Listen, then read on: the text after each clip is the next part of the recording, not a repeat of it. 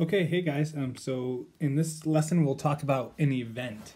In when scientists are working with computers and robots, they use events to tell them what to do or when to do it. And so if we look at my computer, when I tap the letter J, J appears on the screen. When I push the power button, the computer turns on.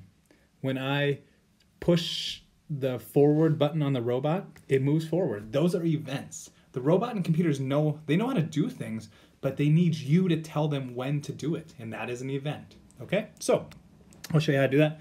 I'm just gonna get my monkey, and I'm gonna tell him what to do. So I'm gonna make him do something.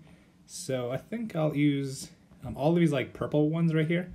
These are all kind of events. I'm gonna use when is tapped.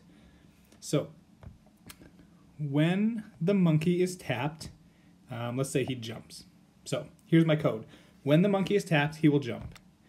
So he's not doing anything because he knows how to jump, but he hasn't done it yet because the event has not happened yet. The event is me tapping him.